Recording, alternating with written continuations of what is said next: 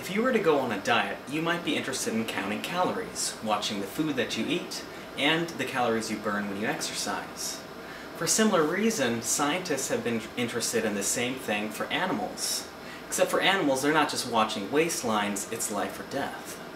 We were interested in the energetic cost of a particular behavior that some moths do, jamming the echolocation of bats. The moth Bertholdia trigona is the only animal known to jam bat echolocation, and it does so by producing clicks at up to 4,500 clicks per second.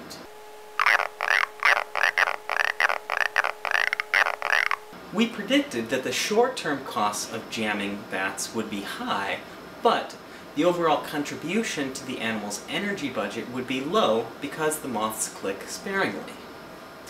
We measured the energetic cost of jamming by suspending moths in a miniature respirometry chamber. Air is pumped through the chamber, and the amount of carbon dioxide in the air is measured as it enters and as it leaves the chamber. We can then measure the amount of carbon dioxide the animal produces as it performs different behaviors, such as resting, flying, or clicking. This will tell us how much energy the animal uses. We get the moths to click by broadcasting bat calls from a miniature ultrasound speaker and recording the moth clicks on a miniature ultrasound microphone. We found that flying had the highest cost, at about 28 times the cost of resting.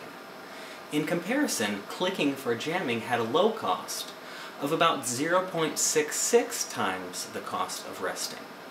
We don't know how often moths click in nature, but even if we assume a very high rate, such as once every 10 seconds that they're flying, then clicking for jamming would only contribute about 0.2% of the animal's energy budget. Therefore, it appears that energetic costs do not constrain how often the moths are jamming. Instead, the moths can focus on other factors, such as when it's most effective.